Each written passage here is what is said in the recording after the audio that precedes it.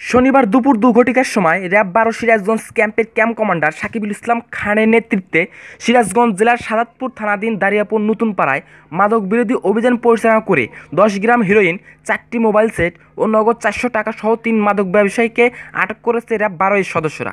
আটককৃতরা হলেন দারিয়াপুর নতুনপাড়া গ্রামের মৃত ফকির শেখের ছেলে আইনাল শেখ, মনসুর শেখের ছেলে শরীফুল ইসলাম শরীফ ও আইনাল শেখের স্ত্রী আনিজা খাতুন। পরবর্তীতে উদ্ধারকৃত আলামত ও গ্রেপ্তারকৃত আসামিদের বিরুদ্ধে সাহাদপুর থানায় ১৯৯০ সালের মাদকদ্রব্য নিয়ন্ত্রণ আইনে মামলা প্রক্রিয়াধীন আছে।